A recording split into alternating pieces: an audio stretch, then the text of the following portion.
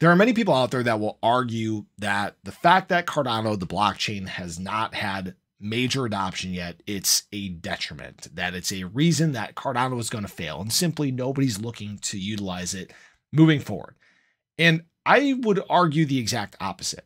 I think it's actually more telling what ADA has done during this time where Cardano, frankly, didn't have functionality. If we look back at when things actually came online, 2021, smart contracts came online, ability to build cheap dApps and functional dApps, late 2022. This has all been done during times where, frankly, the market hasn't been doing that well. There hasn't been much in terms of adoption across the entire crypto space. So we haven't truly been able to see that stuff actually utilized yet. But I will remind people that even leading up to that time and during this time, there's been a big community that's been built. We've seen advancements in TVL. We've seen advancements in development. Remember, Cardano leads all chains in terms of development. And I think that's very telling. Now, what do you think is going to happen when we actually get into the great times in a bull market cycle? I want to remind people of where Ethereum was at in its life cycle, okay? Ethereum was built and I believe went live back in 2014. Okay, 2015 is when smart contracts were first implemented into the blockchain. 2016 was when the first dApp was actually launched on Ethereum.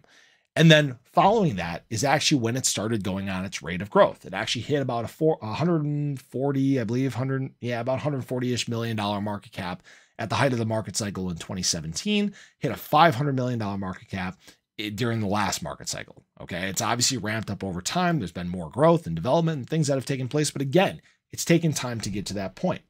Now, what I find interesting is that actually there are very interesting parallels to what we saw from Ethereum during that time. Okay, so this is the market cap chart for ADA. Last market cycle, we hit a height of $100 million.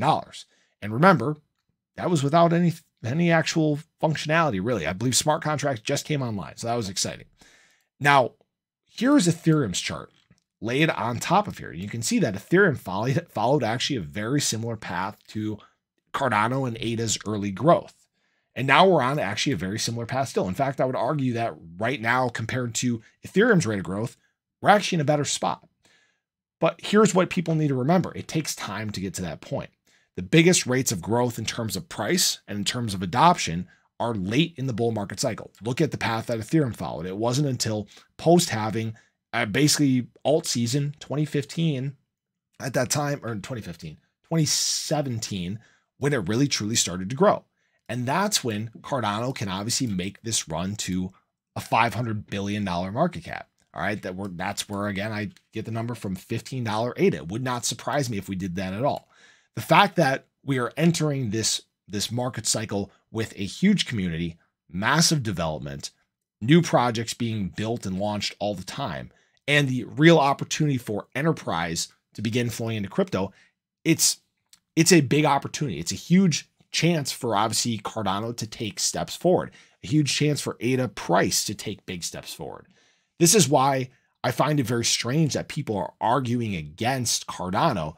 All the signs are there, right? Many people, they hone in on one chain and that's their baby and that's what they focus on. Solana, Cardano, internet computer, whatever chain it is, right? There are always going to be maxis. But when you simply ignore the signs that are all there and are very telling, you miss out on things like this happening. That's why, again, it wouldn't surprise me if we look back a year from now, right? Right now, we're obviously early 2021, and we're somewhere up here. And there are advancements and adoption and projects that are actually heavily being utilized within Cardano at that point. And even more so, a year following that. We're entering mass adoption. We're entering enterprise adoption. Institutional money is getting into crypto, and all these things are going to play a part into the growth of Cardano. Many people don't see it right now, but many people, they don't see long-term. They don't see the bigger picture and what this actually means and how it can impact prices and adoption. So that's what I wanted to share with people. I hate to preach patience all the time. Obviously, we've talked about Cardano here on the channel for a year and a half, and we've preached patience this whole time. But from that point, it truly takes a full 4 years to get back to where you were before, Right now, guys, we're 2 years into that time, and we got a lot of positive runway ahead. So I appreciate you guys. As always, this is not financial advice. There's no guarantees in crypto, but Cardano has set itself up well for this bull market. Let's see if it can take advantage. Have a great day. Show your love below. I'll catch you guys in the next one. Take care.